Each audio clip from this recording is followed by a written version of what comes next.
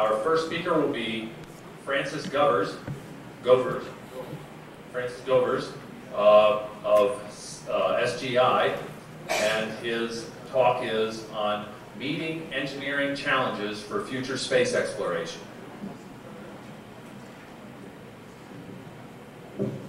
Thank you, Tom. Hey, I'm Francis Govers. I work for Silicon Graphics Computers, or SGI, and we are embarked on a new project that I'm in charge of to meet some of the challenges of designing the future, of getting from where we are to where we want to be, especially those people that are here at this conference or interested in the spacefaring civilization, or interested in how we get to the moon, back to the moon and to Mars, and cheap access to space and all of those goals. I was fortunate enough to have breakfast with Dan Brandenstein yesterday, who, besides being the president of the National Space Society, is the vice president of Lockheed for Consolidated Space Operations.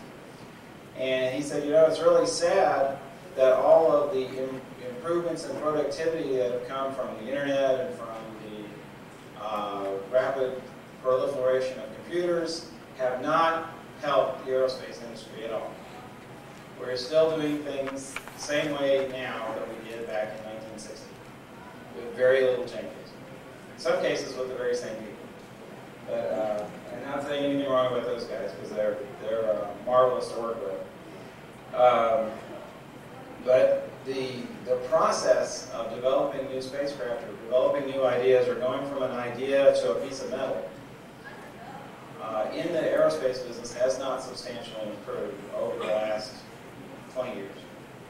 And we are trying to change that here at Silicon Graphics. You have probably seen some of our other work.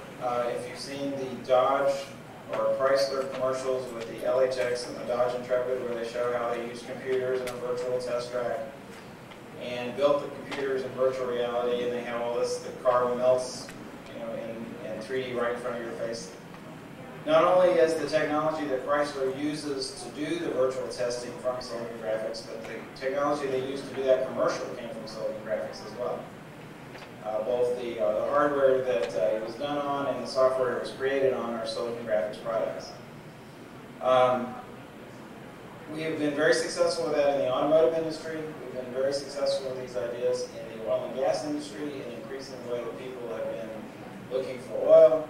And now we're looking to take that experience and bring it to the aerospace industry as well. And we have been calling this project, it's gone through a number of names. It was really inspired last year at the ISDC and at the Mars Society conference that I attended last year, were the inspiration for this project.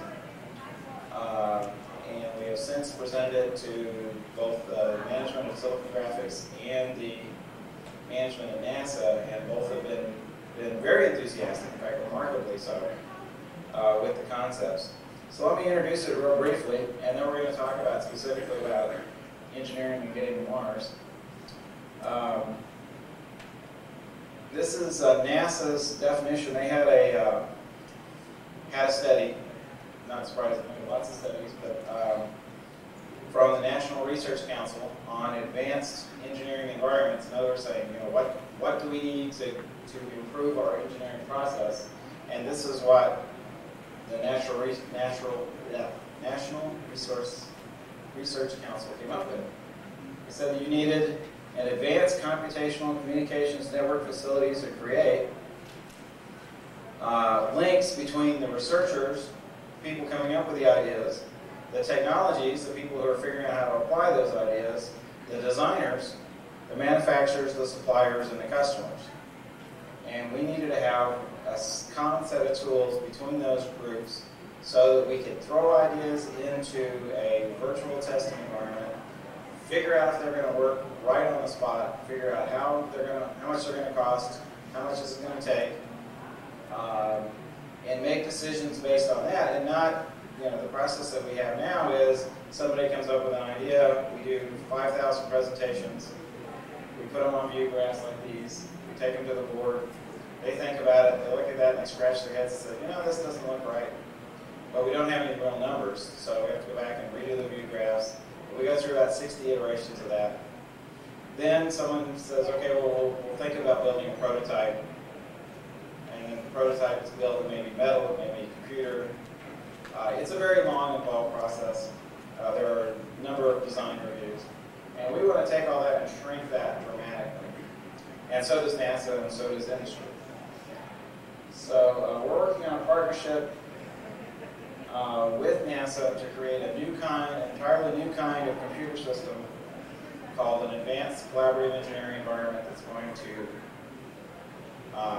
basically take the development process and put it on afterburners. So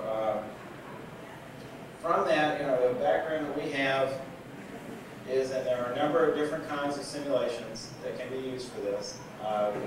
We are going to use a technique that's called design by simulation, which means that when you get the idea, you immediately build a prototype of it, you immediately put that in a testing environment, in a simulated environment, and you try it out right on the spot. So there are a number of different kinds of sims that are around. Most people, when we say simulation, think immediately about training simulations. You think of flight simulators, like the ones we have out in our booth, which are real-time simulations. It's 1 second of simulation time equals 1 second of wall clock time. But there are a lot of other kinds of simulations as well. In fact, there's a whole gamut of simulations. Some of the other kinds are engineering simulations, where we're trying to test the properties of something.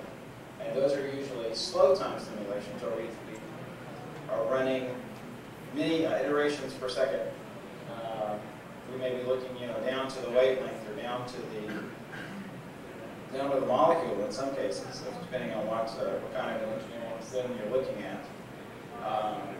And then on the other scale, we have operational simulations, or operations research sims, where we might be looking at a 30, 60, 90-day, or if we're going to Mars, a 3-year mission. And looking at that in a very rapid fashion. In that case, time goes by very fast. So let's go to the pictures here and talk about some of the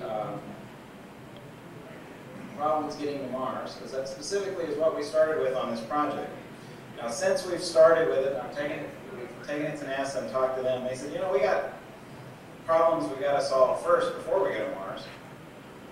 And they're looking at our techniques for improving processing time on the shuttle, for designing the next generation of reusable launch vehicles, for working with the massive amount of data that's going to come back from Earth observing systems and mission to planet Earth, and then for the next generation of exploration vehicles. So it's a lot more than just the Mars stuff. But we started with Mars stuff, and I know a lot of folks are interested in it.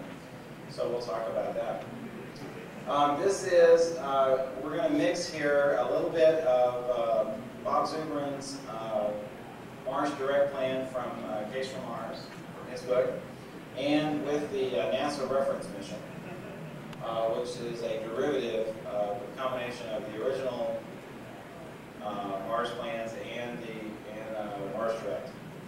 So sometimes called Mars Semi-Direct. But, and talk about it in terms of engineering challenges. I got to go to the Kennedy Space Center here recently and present this to the folks at KSE. And this is the first slide I put up for them as well. This is a Ares launch vehicle. It's a shuttle derivative design Dr. Zubrin came up with. But it's similar to, I'm going to show you NASA's version of this in just a second. It's got 4 shuttle main engines on the bottom and then 2 extended solid rocket boosters.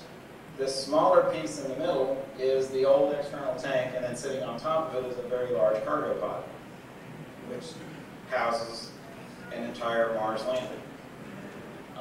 And this, you see that big number 1 on there, that would be flight number 1 of 3 that would represent a single Mars mission.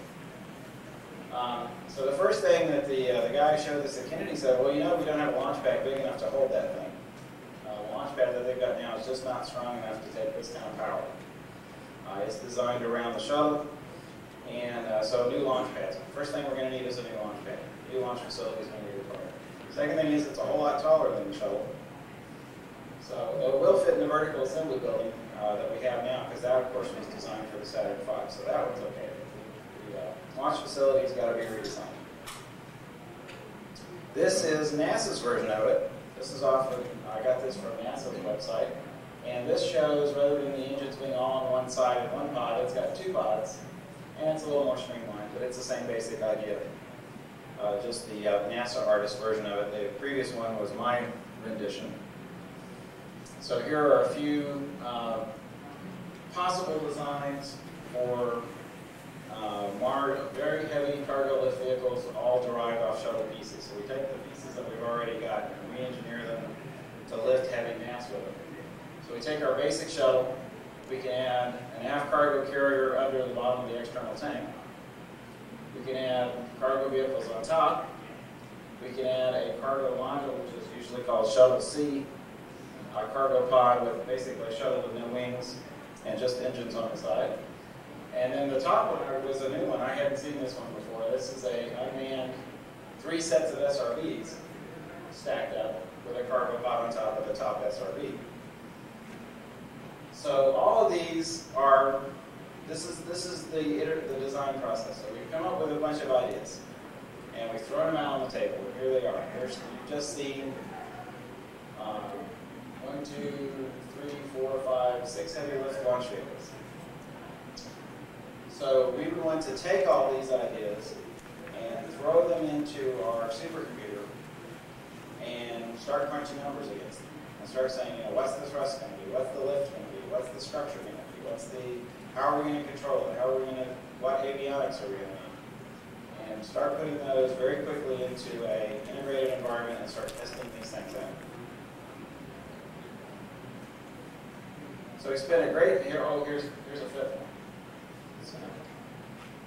Okay, so we spent a great deal of time, our initial study, we're not only using this prototype technique that we talked about to improve the process of building a spacecraft, we're also using it to improve the process of building our software. So the advanced collaborative engineering environment is being built in the same prototype manner that we would use to build something like this. This is the top stage of a prototype Mars lander. This is the very top of that big stack that we saw just a minute ago. And this was our initial scenario that we were studying to look at how we would use our advanced collaborative engineering to study something. So we needed something to study, first of all, to kind of design our environment around. So it's in this iterative process that we use, we have to say, what are we going to use it for? What are our goals? What are our needs? And then we design around that, rather than just saying, oh, we got this good idea, we're just going to go build it first and we'll figure out what we're going to do with it later. This process is the goals are set first, and the design follows the goals, rather than the other way around. It may be amazing to some folks, but most software these days are built with, we'll build it first, and we're going to figure out what we're going to do with it later, and which is not always a very good approach to use. Okay, so in this scenario, I'm going to take you through a scenario, and then we're going to talk about the engineering challenges of the scenario, and then talk about how what we're doing is going to help make the world a better place, and make this happen much, much faster than it would otherwise. So here we are going to Mars.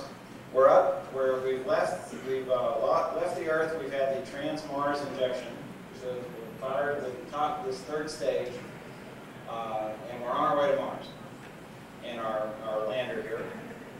And the next thing we're going to do is get rid of this aeroshell that's over the top of the lander. This is one possible scenario of a mini. But in this particular case, we've got an aeroshell comes off the lander from the top stage here and falls away. This is a very familiar scenario. And then it exposes the lander. The third stage separates. Now this third stage is now completely empty of fuel and releases the lander. So what we're going to do now is, in order to get one of the scenarios for getting to Mars, one of the new ideas, one of the new concepts was, the big complaint that you hear from a lot of the medical scientists is that we should not spend 8 months in free fall getting to Mars. If we get an 8-month trip out, 8-month trip back, which is one of the plans, then we should not spend that entire time weightless, because you're going to have to do heavy work once you get to Mars. You're going to be there for an extended period of time. it would be nice not to reach there in a weakened state. And you want to keep your muscle mass, you want to keep your bone mass. So wouldn't it be nice if we had artificial gravity on our Trans-Mars spacecraft? So one of the ideas for doing that is to use the spent third stage from the Ares launch vehicle, our heavy lift launch vehicle, use that as a counterweight, and spin the HAB module with a tether attached to this empty third stage. So this is my rendering of this maneuver. So the HAB module separates, it turns around, very reminiscent of the Apollo days when we did this with the lunar module. It comes back in, you can see it's got its own reaction control system on the top there. Comes in and grabs the tether off the top of the third stage and starts unreeling this tether. Tether's about 1,500 feet long. It's a 6-strand Hoyt tether, which was invented by Robert Hoyt and Dr. Robert Forward from Tethers Unlimited. So we're using their design. It's a multi-strand, failure-tolerant arrangement. And then once we're getting close to the end of reeling out the tether, once again the HAB module fires its jets and starts rotating the whole mass around the tether. And around we go. So let's get here where we can see it. There we are. We're on our way to Mars, so we're out of Earth orbit. And this is at any time, once everything's all settled down, the Trans-Mars index is fine, everybody's happy with the course, then we'll do this. So we've got some engineering challenges with performing this maneuver. Now, the maneuver itself is fairly simple and is exactly the same as the old Apollo version of go pick up the lunar module out of the third stage and drag it out. Exactly the same flight. Yes?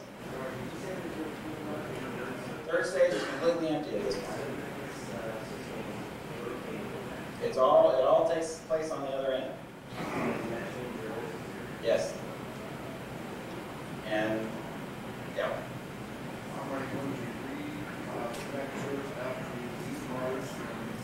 Well, there's more questions. So yeah. So let me get through the end of the scenario here, so I can tell you about what we're looking at. First of all, we got a 1,500 foot long tether with 6 strands.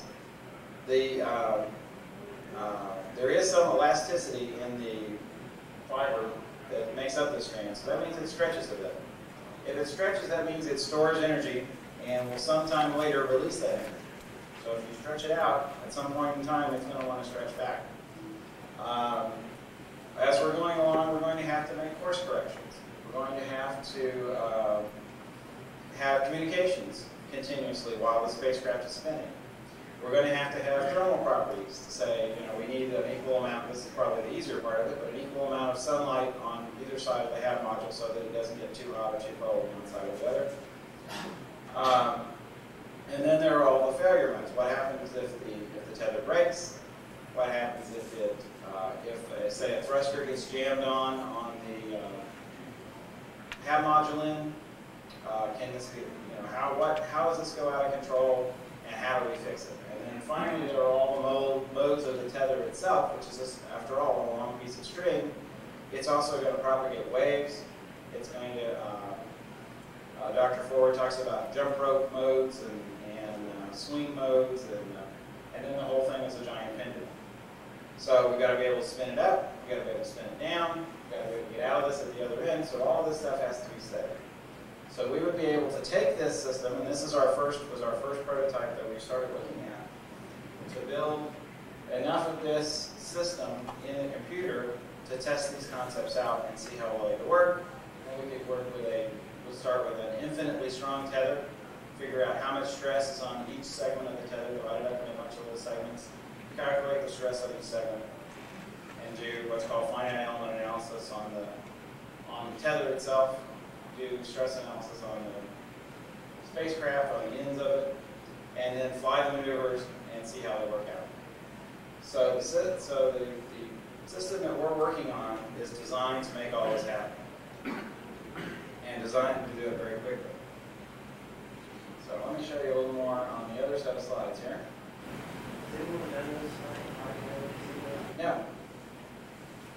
but have not been done.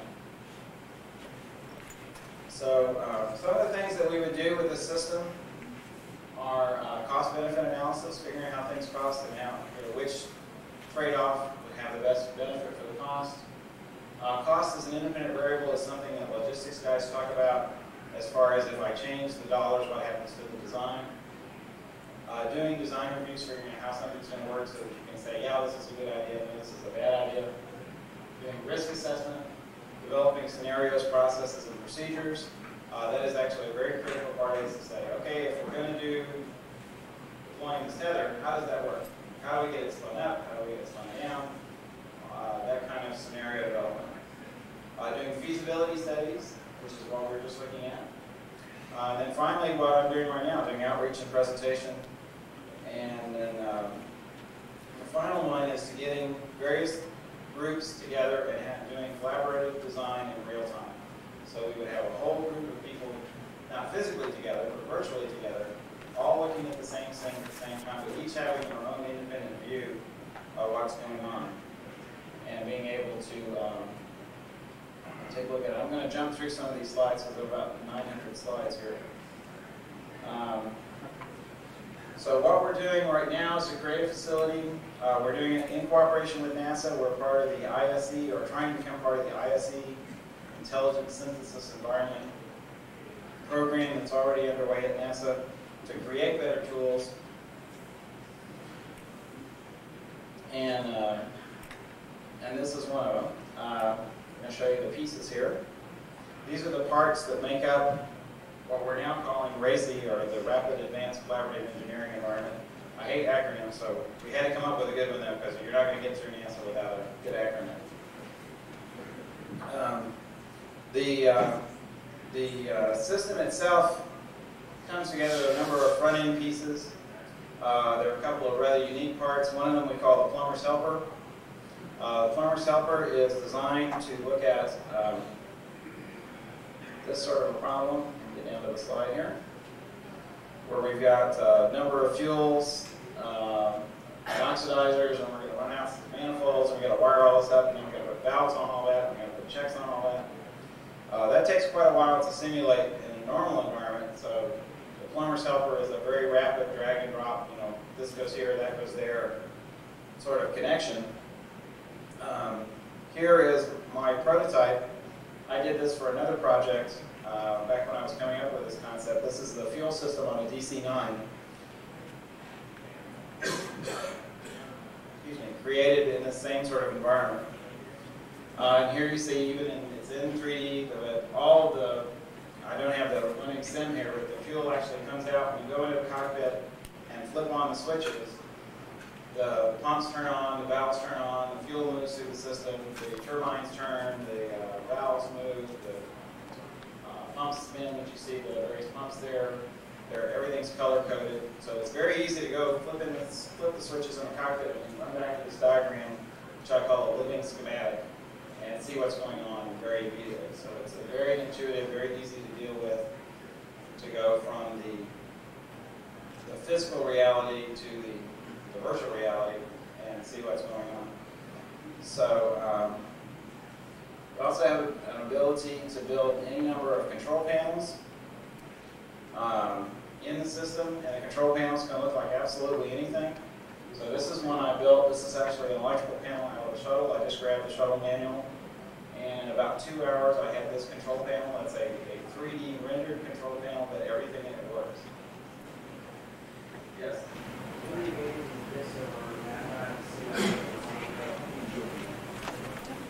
This is designed with to integrate a much larger set of circumstances, and we can certainly incorporate MATLAB and other types of small models inside of it. But this has behind it a fairly large supercomputer and a parallel architecture that's designed to scale with the hardware.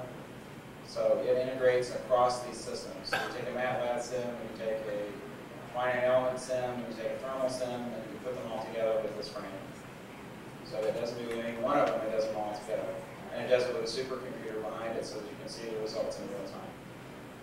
And the scalability part is that we can add CPUs or add compute power to our system in our ability to solve problems goes up in a linear fashion, which is not a trivial thing to do, but that's something that we at Silicon Graphics are very, very good at. Our biggest computer right now is a single computer, is a 1,000, let's see, we've got 512 CPUs are shipping now in commercial quantities, and 1,028 CPU systems coming out. The first one's going to Ames, the second one's going to Los Alamos. And then we have the ASIC Blue Mountain, which is a cluster system, but it's got 4,198 CPUs. So we have some pretty good computers for running this stuff on. Getting back to the control panels, as I said, a control panel can look like just about anything. This one actually lives on a web page and is powered by Java. So it can run on virtually any computer that's out there. It also could look more like a regular web page. This is just one I put together that does some of the same functions. That looks more like this one was designed to go with a touchscreen so that it can be operated as well. So our vision of this is when we're in there studying these problems, so we'll be able to create a simulation in a very rapid fashion and have a whole group of people coming in to it either virtually or physically, and having the electrical guys here and the thermal guys there and the structural guys there and so on, and have them all working on one big picture, but each seeing it in their own way. Now we're also adding to this some other unique pieces, a data mining tool that lets you look at huge amounts of data very, very quickly. That's a bit of a specialty of mine. We're going to be able to create virtual displays with any kind of information in large numbers of variables and be able to see some of this abstract information on a very rapid basis. So it's a very exciting development. I'm going to go back to the pictures here and talk a little bit more about getting to Mars and some of the other engineering challenges that we're looking at. We are expecting, we have invited a number of smaller companies, by the way. One of the things that I wanted to do with this project as an NSS member was to do some outreach with some of the smaller aerospace companies that are just getting started. And two of them that kind of volunteered to help us out. The big one has been Tethers Unlimited. Not too surprisingly, you're seeing all the tethers here. And Dr. Forward and Rob Hoyt have been very both supportive and have contributed ideas to the concepts that we've got here. The folks at Rotary Rocket have indicated that they would like to be a part of our program. And we're going to try to provide both free computer time and all of this software that you're seeing here to those companies under NASA's Institute for Advanced Concepts, and make this, both the supercomputers behind it and the software that runs on it, available to these little aerospace companies so they can do their feasibility analysis and they can do their cost benefits and so on, run their simulations at well, we get two benefits out of this. They get to be, I want them to go from being little aerospace companies to being big aerospace companies, because then they're going to be my customers. Very, very happy about that. And the second thing is we would like to see this tool become popular out in the aerospace industry itself, and this is one way to make it happen. And the third one is NASA's contributing to the development of this and contributing both money and expertise that then becomes a government-owned product, and people should be able to benefit from what the government spends their money on. And this is going to be hopefully another successful spin-off of the space program. So let's finish our little tether picture here. I think we've got just a little more spinning around to do.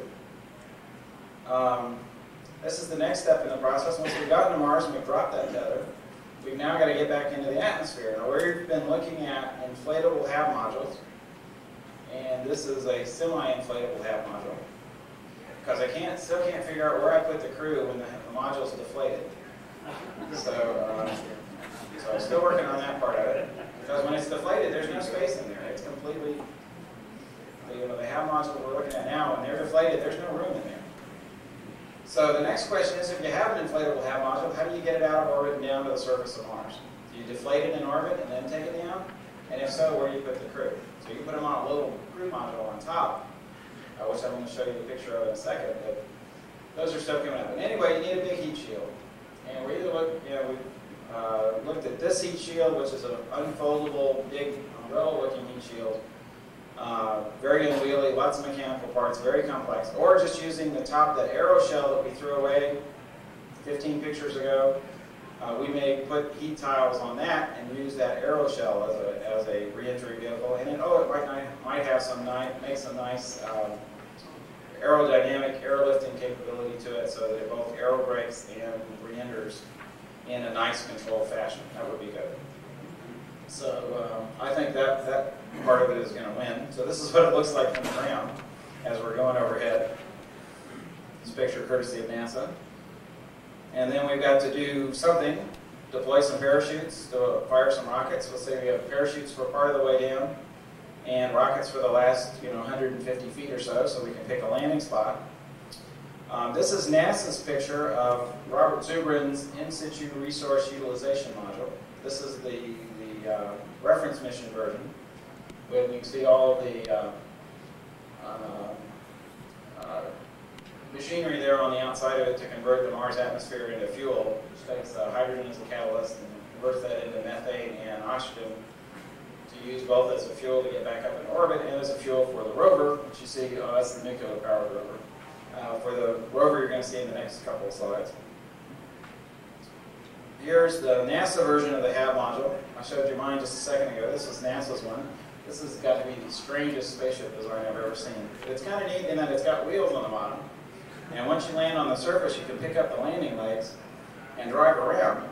And so if you have more than one of these, you can wheel on over to the other one and put them together and make a bigger station out of it. So as the, part of Mars Direct concept was to build up a base over time. So we actually have mobile HAB modules, kind of a wagon train on Mars concept. And there you see the bigger rover, some solar power things on it. So all of this stuff needs to be studied. Here's another picture of them kind of put together. These slides, again, these really pretty renderings are from NASA. They spent a lot more time on it than I did. And here we see another version with a rover and a lander. You see the little crew module on top. So we may need that little Apollo-looking thing on top of an inflatable HAB module for the crew to ride in, just for the ride down to the surface and just for the ride up until we get the HAB module inflated. That might work. But that's another piece of engineering. Now you got a whole other spacecraft to build. Another concept that we were struggling with, and I was one of the lead designers on the space station, and we had this, and I'm running out of time here, so I'm about to wrap it up. The last concept that we had was the concept of morphing spacecraft, which is a spacecraft that lives for some part of the time it's on the shuttle, so it's part of the shuttle system. Then you go up and you plug it into another spacecraft, and now at some point it's independent, and at some point it's plugged into yet a third spacecraft. And in a Mars mission, we may have a number of modules that go from spaceship to spaceship to spaceship, or from vehicle to vehicle to vehicle, and we have to figure out how to control those systems and integrate those systems across those spacecraft. And that means coming up with standards and coming up with commonality. Where, like today, you go buy a toilet, and you expect that it's going to go in your house, and it's going to fit on that hole that you have in the floor, and it's going to connect to your water, and it's going to work. Well, the architects long ago, and the plumbers, decided, well, we're going to standardize all this crap so that, pardon the expression, so that you don't have to worry about, what size toilet you have. There's just a couple of sizes, and they all pretty much fit in the same spot, and they all hook up the same way, and they all work the same way. And so we can build buildings quickly without having, every time we build a building, you got to re-engineer the damn toilet. So that's what we want to come up with in the space business, is a commonality of architecture so that we're not rebuilding the wheel every single time for every single mission.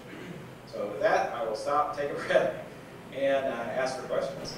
I have time for about 2 questions. Okay. I'm confused. Silicon graphics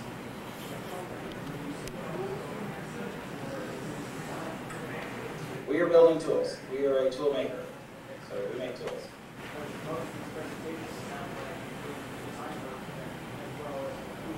No, I'm taking other people's designs and validating.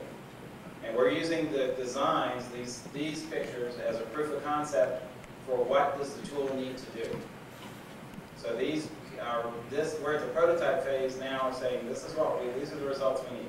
We need to validate that. And how do we validate that? It's from.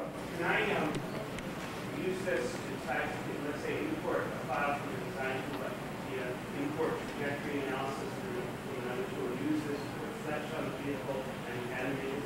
That's exactly the concept we're looking at. So it does interface with everything? Yes, we have a whole, I skipped the slides, but there was a whole big long list of CATIA, ProE, Unigraphics, Nasttrans, IcePack, which is a thermal program, and so on. Let me take this one lady's questions, and then we'll give the next speaker. Yes, ma'am. You had your hand up quite a while. Okay, this isn't regarding your strategic business, so the scenario you brought up, like, sort of what I'm looking at. Thing is, in architectures like this, a lot of you are throwing away a lot of hardware. Maybe something you might want to do in your scenario is to look at it where you're not throwing away all the fuel tanks, and there's some use, I would like some use of fuel tanks on Mars, reusable systems, school use technology, might be something you might want to consider. Yeah, those are very good questions, and and again, with the other gentleman's question, we're building the tools to validate. We're taking right now other people's designs and validating, or looking at validating, and you know, that's the stuff that needs to be looked at. That's the cost that goes into putting a flight to Mars or going back to the moon or whatever, and that's what we want to help people do, is figure out which scenario is the best, which one's the most cost effective, and which one is doable. So thank you very much, and we'll